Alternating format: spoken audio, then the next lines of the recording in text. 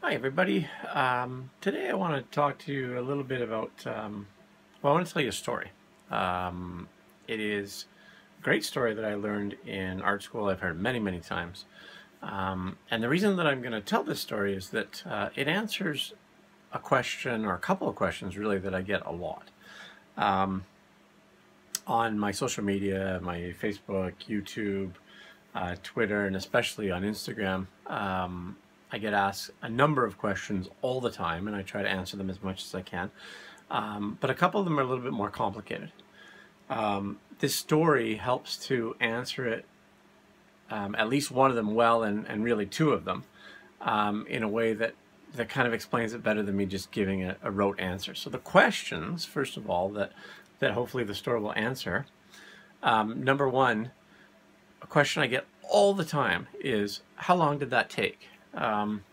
And I know that when people ask the question, how long did that take, they want to know when you started with a bare piece of paper until the minute that you signed it, how long did it take? But really, the answer is much more complicated than that. So hopefully with this story that'll help.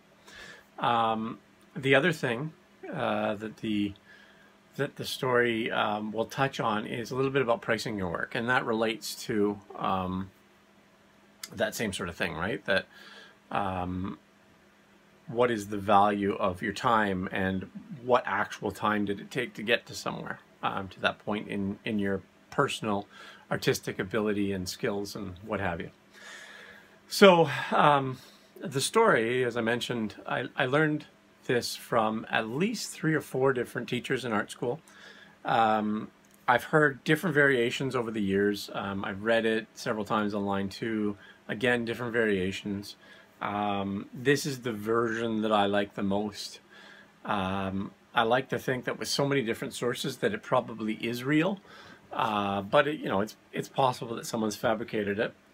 But nevertheless, it's a fun story. So I hope that you'll listen to it, whether you're an artist or just an art appreciator.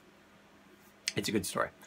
So it takes place sometime in, I think, 60s or 70s, early 70s. Pablo Picasso is in a cafe in Paris, and a tourist walks into the cafe, and he sits down, and he looks over, and he notices in the back of the room that there's Picasso, and he's excited, right? Picasso, unlike most artists, was very, very well known and very famous. And this tourist is very, he's beside himself. What do I do? What do I do? So he waits, and as he's sitting there and trying to get up the nerve to decide whether or not he should go say anything or go, introduce himself or whatever, he noticed Picasso reaches over and grabs a napkin and does a little doodle. And for those of you that might be wondering, disposable napkins were invented by this time, because that was one thing that I said, wait a minute, is that possible? But they were invented and widely used at that time. So anyway, so Picasso takes his napkin, scribbles something on it for 30 or 40 seconds, maybe a minute, and then he puts it aside. And he goes back to what he was reading or whatever he was doing. The tourist finally gets up the nerve to go over and say hello.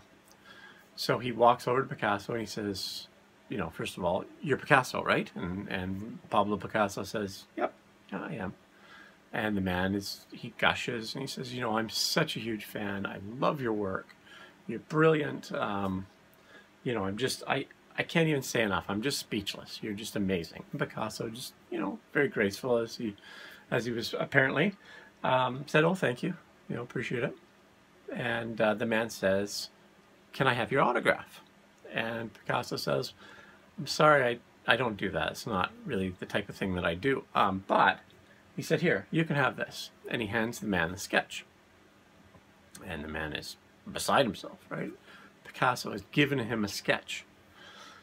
Now, in some versions of the story, Picasso asks for money, but in the one that I like, he doesn't. He just says, no problem.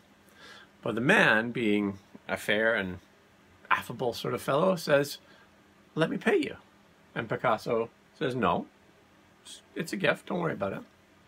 And the man said, no, I've got to pay you something, let me pay you. And so he reaches in his wallet for the equivalent of maybe $50 by today's standards.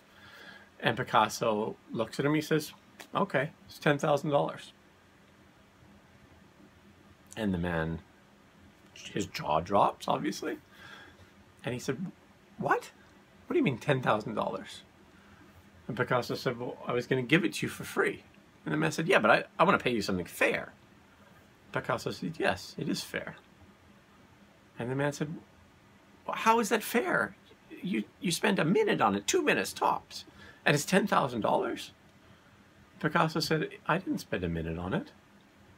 And the man said, yes, you did. I was sitting over there. I watched you. You spent a minute on this drawing, and now you think it's worth $10,000.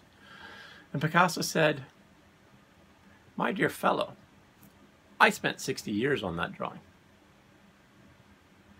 So you get where the story is going here, right?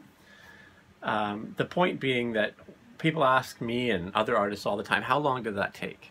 And the answer, there's two answers, right? One is it took 3 hours, or it took 10 hours, or it took 40 hours, or however long it took from a bare piece of paint, or a bare canvas into a framed or whatever finished state. But then there's also the amount of time. How long did it take from the person, the artist, going through life, training, etc., right? So I think sometimes we underestimate the value of all of the training that we do, right? If a particular piece of work takes you 10 hours, and you think, well, I'll take 10 hours at $20 an hour. This is how much it's worth. No, it can't be that, because it took you a long time to get to that point, right? And so in answer, when people always say to me, how long did it take you to draw that? I normally will say, well, it took me 3 years. Or sorry, it took me 3 hours to do one of my normal sketches, one of these types of things. But it took me probably 30 years to get to that point. Okay. So anyway, I hope you found that interesting. The story's fun. If you like it, let me know. Give me a comment down below, and I will try to dig up some more stories. And I'm going to try to do some more, not just drawing videos, but maybe some reviews, book reviews, material reviews, what have you. And then, of course, some more sort of demos and that sort of thing. But if you have more suggestions, more requests, whatever, let me know. Give me a comment down below, and don't forget to subscribe, and I'll talk to you next time. Thanks very much. Bye-bye.